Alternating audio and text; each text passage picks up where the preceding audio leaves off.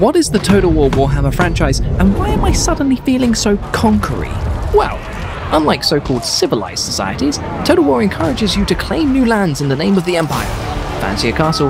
Go ahead and take one. After all, you're in command.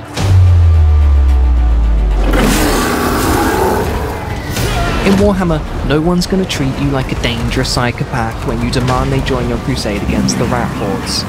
Or the lizard men. Or the orcs. Did I mention the cannons? Look at them, fire them. That one's controlled by a dwarf.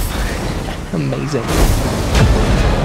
Plot, scheme, and strategize your way to victory one turn at a time. Or spend all your money on 20 dragons. That's a legitimate type of strategy. Right?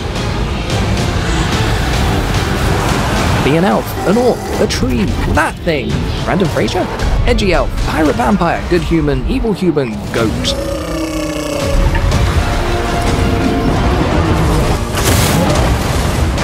Become a leader. Conquer a fantastical world. Command massive armies and blow things up. That's Warhammer. That's Total War.